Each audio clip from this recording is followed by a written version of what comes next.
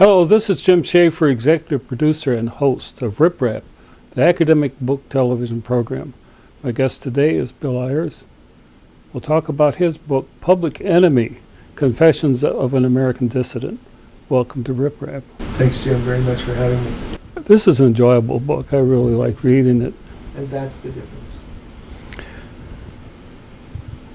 Although Rip Rap's not a news program, it's hard not to ignore what's going on right now with the budget process and the country shut down, and now we're coming near to the debt ceiling and the issue of the Tea Party, which I don't understand.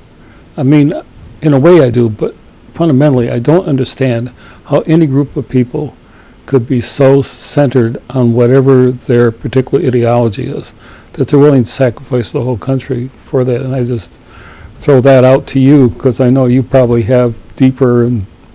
Well, you know, I'm not sure if I have anything deeper to say about it. I think it's an outrage what's going on, and I think the so-called Tea Party is, you know, a very loosely affiliated group of disgruntled folks with a lot of grievances.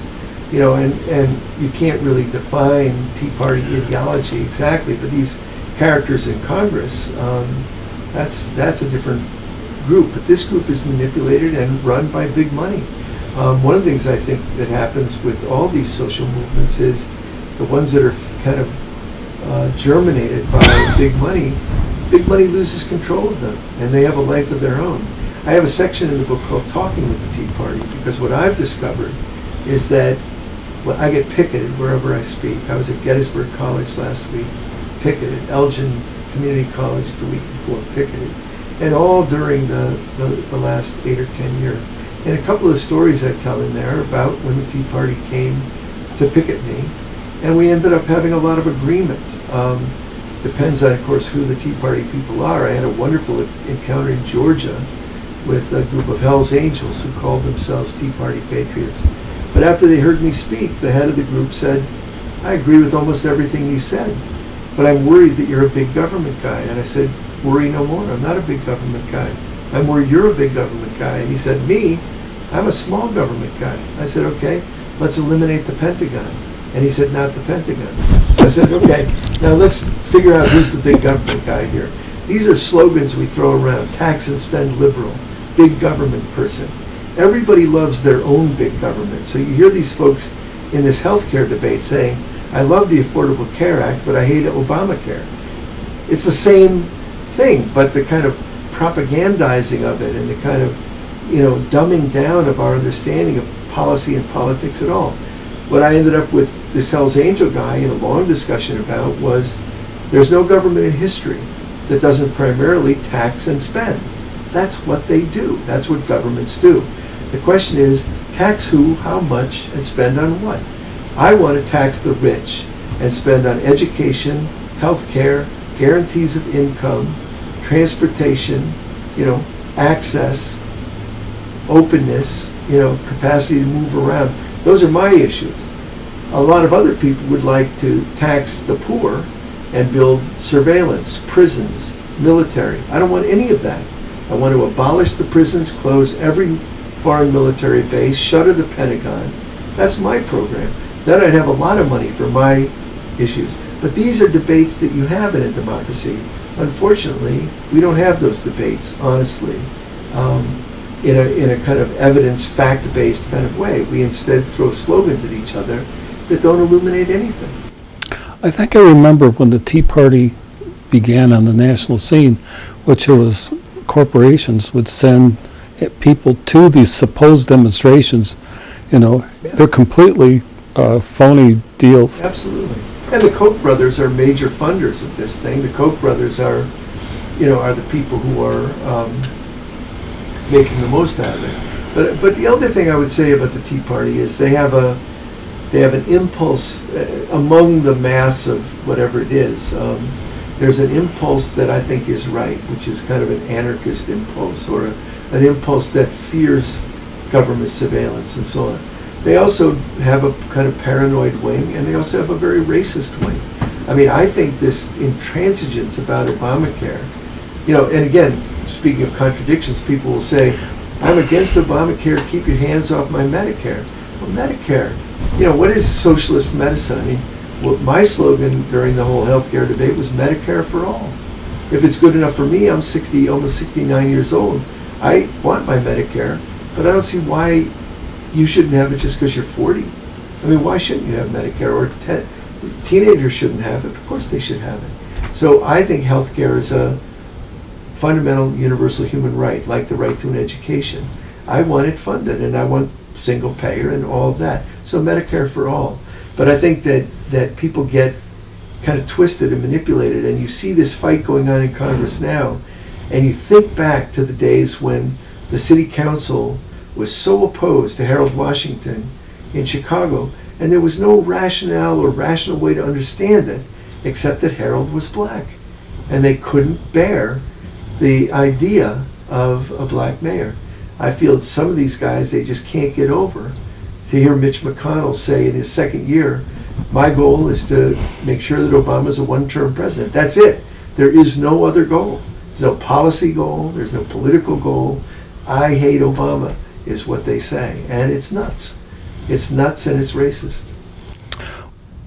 As I've watched the Obama administration, go through this experience, I really have, I don't know if the expression be right, say feel sorry for him. I think he suffered a lot for trying to promote these different policies.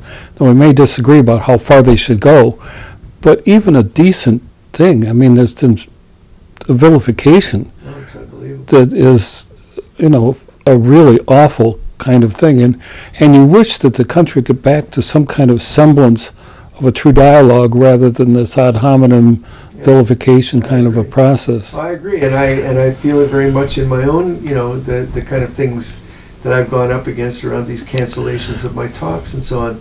It's very much ad hominem. I mean, there's not a rational conversation going on about what I really believe and what I think ought to happen. If there were rational conversation going on, even though my politics and my ideas are radical, are, attempts to go to the root and imagine a society that's more peaceful, more just, more joyful, more free. I actually think on issue after issue that if I frame the issue properly and correctly, I'm in a majority in this country. But I think it's very hard to get a framing that's honest in the kind of crazy, quick, soundbite kind of debates that we have. I also think it's interesting that whatever you see President Obama suffering and whatever the first 4 years were for him, and I'm sure they were gruesome and brutal, but then most of us think, who would go for a job like that? Oh, no. Like the Onion headline after he was first elected was something like, black guy gets the worst job in America. Yeah, hello. But I think in spite of all that, Obama has enormous support. And he got reelected, handily over a candidate who was well-funded and well-placed and had the backings of power. And thought he ought to be elected just because he had the money to do it. Exactly, and still somehow.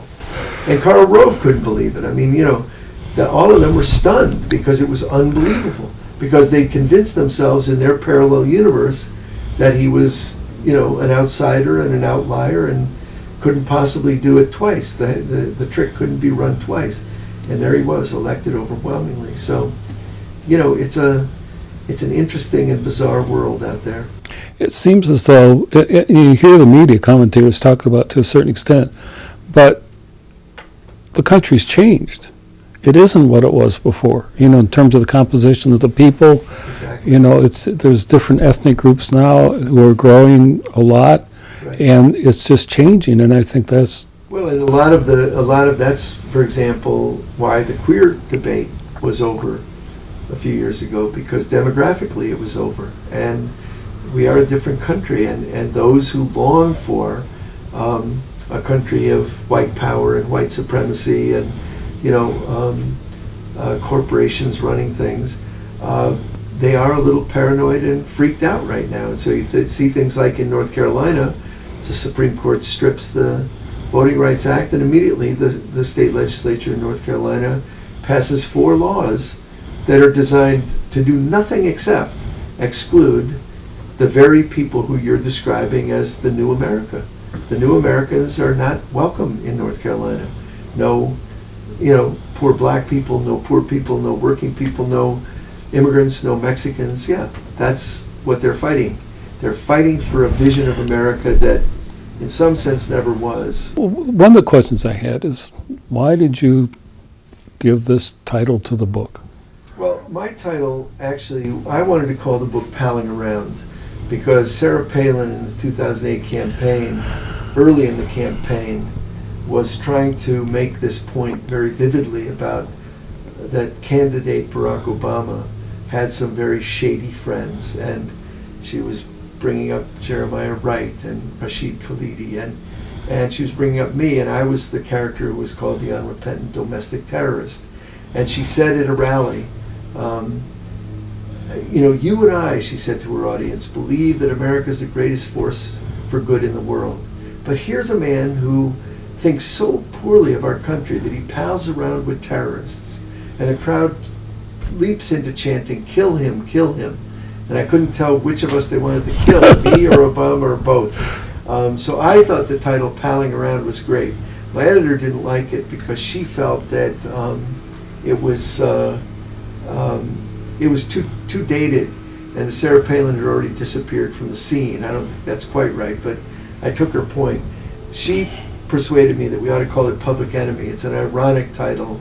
It harkens to Ibsen's Enemy of the People, to a sense that, of irony, that somebody who's made into this caricature of a public enemy is, there's always more to it. And then the subtitle, Confessions of an American Dissident, my editor wanted to call it Memoirs, and I felt like that was too lofty. Yeah, that would be a That little... was too lofty. And I wanted to, since there's been great pressure on me to confess, I thought, well, this is the best I can do as a confession. It's not really a confession, it's not really an apology, but it's got aspects of both. And mainly it's an attempt to say, being, of all the things, you can't live to be my age and not have lots of regrets. But of my many regrets, one of them is not opposing the Vietnam War with every fiber of my being, or being a radical. I don't regret it, I still am a radical. And I think that throughout history, it's the radicals we remember. It's Malcolm X and Martin Luther King and Ella Baker and Jane Addams and Eugene Debs. These are the people we remember, and for a reason, because they weren't happily going along with the status quo, happily going along with the consensus.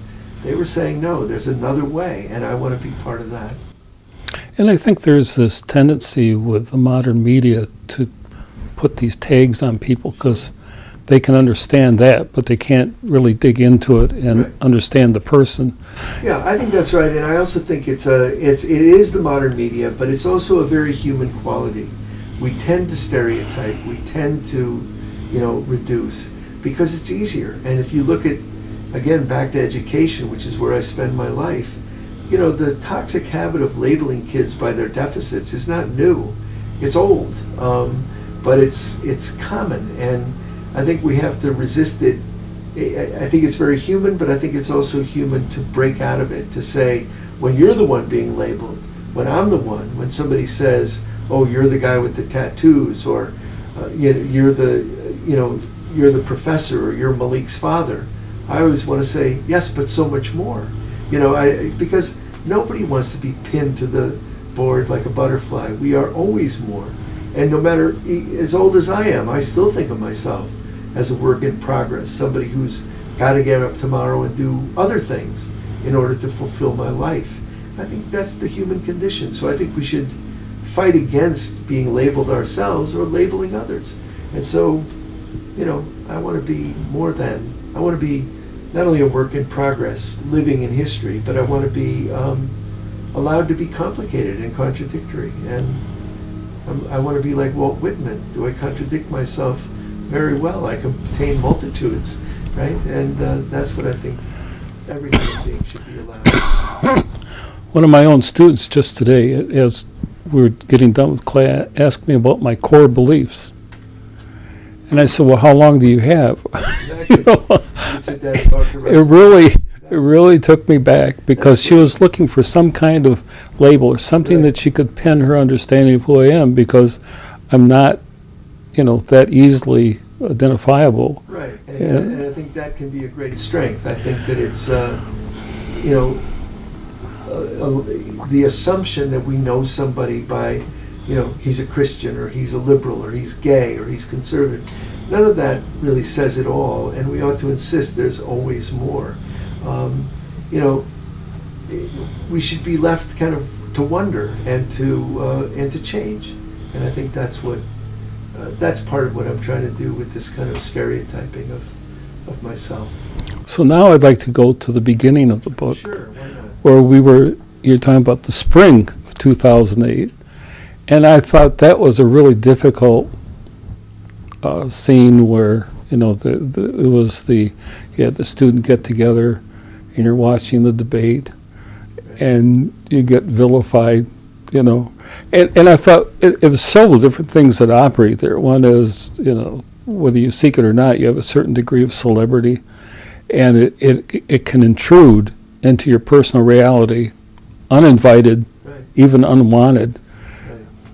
Well, the opening scene is, it's interesting because I have my students over to my house often, and these were my graduate students who were writing their dissertations, their theses, and we had a potluck, and it was coming to an end, and somebody turned on the TV.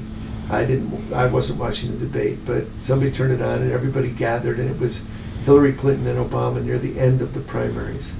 And George Stephanopoulos asked about his relationship with Jeremiah Wright, and then he pressed him, and he said, on this general theme of patriotism, what about your relationship with William Ayers, who, has said he wasn't sorry for, these events that took place during the Vietnam War, and the bombing of the Capitol and so on.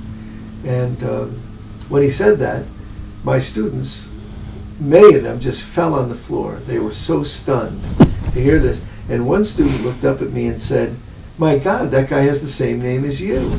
And another student said, "That's because it is him." But in a way, why should she know that part of my history? It wasn't something I was advertising in class. And the odd thing was, it felt like these kids had all known me very well 10 minutes before, and now suddenly I was a stranger, and I felt that way myself. I felt a little bit displaced. So yes, it was an odd moment to be thrust into the national spotlight and have our little living room gathering suddenly take on this huge meaning. And my students couldn't have been kinder. They were offering to get me tea and kind of stroking my arm and worrying about me. But the greatest thing that happened was my next door neighbor at the office, a professor, is a Democratic Party activist, and she had been campaigning for Hillary through the whole primary. And she would stop in my office and say, "It's Hillary's turn. Obama can have another turn." And I'd say, "Gee, Irma, I'm glad I'm not a Democrat, because I don't have to worry about this stuff." And she would say, "Oh, darn," she'd go off. But then eventually it got really serious in her household, and she told me that her husband of many years was for Obama, and that they'd gotten so tense between them that he was sent to sleep on the couch. And then after this moment when I became thrown into this, I flew to California, so I was away from my email for an agonizingly long 15 hours. And when I opened it finally, I had 3 emails from my colleague. The first saying, "I'm so sorry about what happened to you. I immediately wrote to the Hillary campaign and asked them to clarify, and I sent them your vita." And then she wrote to Howard Dean, and it went on and on like this. And the last email was, and she kept threatening, "I'm not going to give any more money. I'm not going to campaign for Hillary if you don't apologize immediately and clarify that this guy is a great guy," meaning me. And the last email was, "I hope you're okay. John is come back into the bedroom." And I thought, well, a small price to pay for marital bliss. But that was one of the weird things that happened during that whole thing. And that's tough. I mean, when it intrudes on you uninvited, Yeah. In the middle of your professional duties. Right. But I thought that was fascinating, And you said that Bill Ayers, who had been quiet and still fermenting on a dusty shelf in an unused laboratory for decades, was abruptly plucked from a jar of brine. Yeah, well, that's somewhat how it felt, and I go on, I think, in that space to say that the Weather Underground was resurrected also, and it was breathed, taken out of its amber and life breathed into it, and it had never been more threatening or dangerous or vital as it was suddenly in 2008. Crazy, really. Who could have predicted? But I think it served they thought it served a purpose. The odd thing is that Hillary Clinton ran this whole thing to oppose Obama. She tried to demonize him through his friends. She tried to guilt by association. She tried to say, sure, he's charismatic and brilliant, but what do we really know about him? She tried to spread the fear. It didn't work for Hillary Clinton, and then McCain Palin picked it up, and didn't change a word, and they used the same campaign. So now when people say, can I take a picture of you, with you, I always say, are you running for president? Because it helped Obama. Maybe it'll help you. Because it turned out that it didn't work. It was a stupid strategy, and yet it had, consequences for those of us who were kind of caught in the crossfire of it. I feel like, oh my gosh, Yeah, exactly. what is this? Exactly. And one of the things, of course, that but it's hard to realize until you're in it, is that a presidential campaign like this has not only a life of its own, but it has a wattage in terms of celebrity and star power that's so much bigger than anything else you've ever known, that it just being a little side story on it thrusts you into a kind of notoriety that you had no idea. Well, with the media press, Yeah. even an innocent comment like saying hello Yeah. is translated into all kind of Absolutely. nefarious meanings that have Absolutely. nothing to do with anything. Absolutely, but it did mean that for a long time, and even now to some extent, I can't go through an airport without, being, noticed, and that airport could be in Spain or Greece as well as in Chicago. So it's weird, very weird. So there is a public to the public enemy part. Absolutely, but I must say I take it all kind of with a big grain of salt. I learned a long time ago not to believe what either the critics or the celebrants say about you. I mean, you have to just live your life and go forward with a certain amount of purposefulness and modesty and recognition that you're just who you are, doing the best you can. I thought That's how I see myself. I thought it was interesting that you had the institutional support. I mean, there weren't any board of trustees meetings and humping and clumping with, oh, well, we don't really know who that guy is. Well, what's interesting, I mean, I was, I got my doctorate when I was 43 years old. So I was old to become a professor. And when I interviewed, everywhere I interviewed, somebody asked me about my past. Somebody recognized and asked me about the years of the Vietnam War and the student movement. But at that point, 1987, people were more than willing to forget about it and to leave it behind. I found myself at the age of 43 a brand new professor at the University of Illinois at Chicago. A few years later, when I went up for tenure, I got tenure the way people get tenure, which is publishing in a Research One university, publishing, doing research, and teaching, and that's what I did. And then I got full professor, and then I was made a distinguished professor, but it was all based on what the university core value is, which is, the notion that you are judged by your peers and you move along. So I did it exactly the way anybody would do it. I was older than most people in my kind of cohort, but I wrote a lot, I published a lot, and I was eager to speak out about issues in education and public schooling.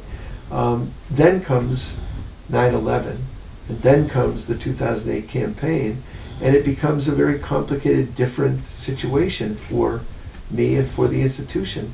I have to say, the University of Illinois at Chicago, especially Stanley Fish, who was the dean of Liberal Arts College and responsible for keeping me at UIC, and who's a mildly conservative guy. I don't know if you know Stanley, but conservative guy.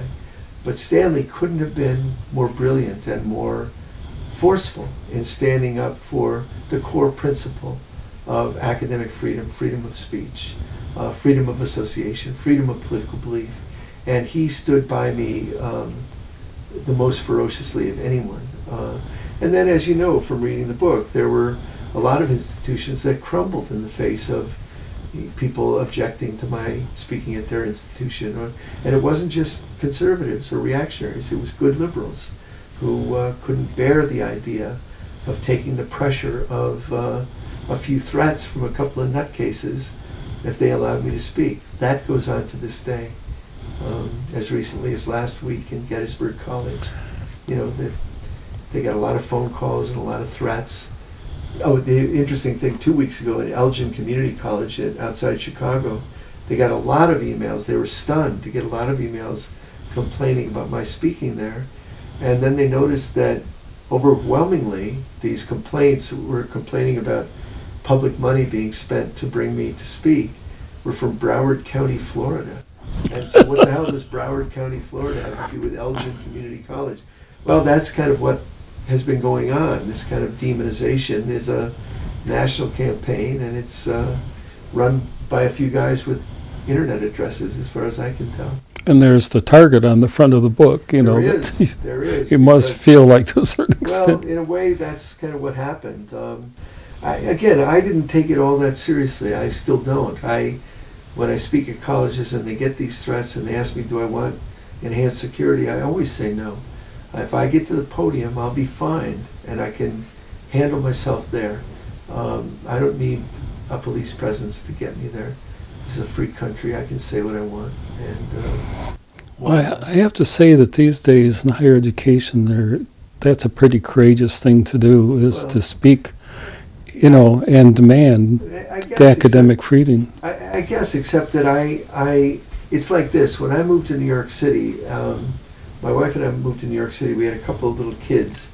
And in those days, people didn't go into Central Park because Central Park was a terrifying place. This was in the early 70s, I guess, or mid-70s.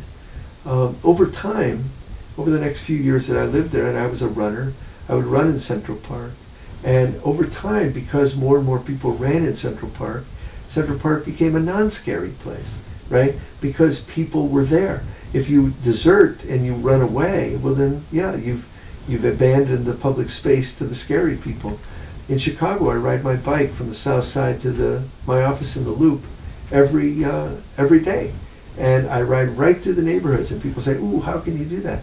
Because I insist I want to live in a world where I can ride my bike through the south side of Chicago. And if I stop doing it, then I've conceded that space, and I don't want to do it. I still think that's courageous. Thank you. Well, thank you. We've completed an interview, and I thank you for being on Rip Rap. My pleasure, Tim. Thanks so much for having me.